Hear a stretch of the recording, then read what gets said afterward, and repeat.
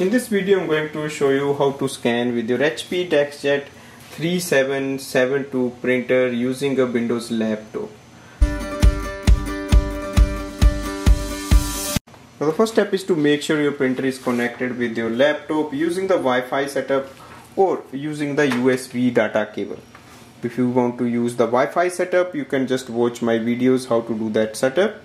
Once you do that, you can start using for scanning. For USB cable setup, plug in the one end at the back of the printer and the other end goes to your laptop.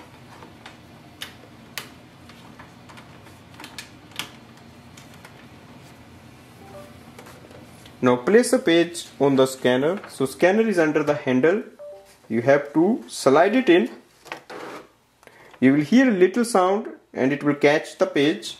Now go to your Windows laptop. If you have connected your laptop using the Wi-Fi, then you can just go to the HP Smart App. So go to the app section, look for the HP Smart App. In this app we have the scan option and we can just start the scanning. So you will see the scan option is here. Click on the scan icon. There are options we can select from here. For example, if you want to output in color or gray resolution, you can go up to 600 dpi.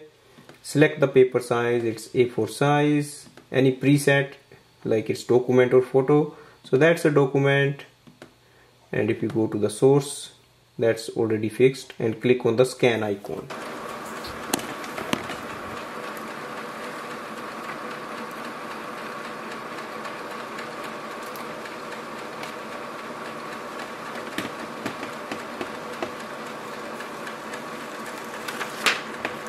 Scan is finished. Wait for the scan to be transferred and we can see our scan is available there. Now in case you are not using the HP Smart App, go to the start button, click on the settings, go to the printers and scanners, go to the Bluetooth and devices, printers and scanners,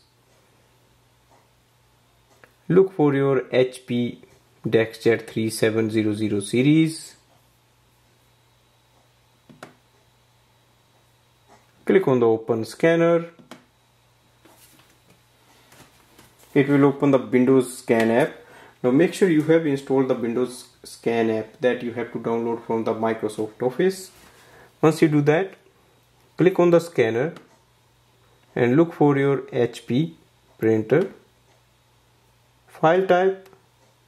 So we can use JPEG, TIFF, bitmap. Place the page for scanning and click on the scan icon. So again the scan has started. So these are the two options or two methods we can use with this printer for scanning using a Windows laptop. To view the scan, we just have to wait.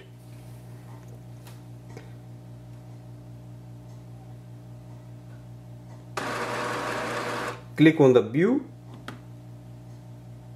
On the next page it will display the scanned page. This way we can do the scanning with this printer. Thanks for watching.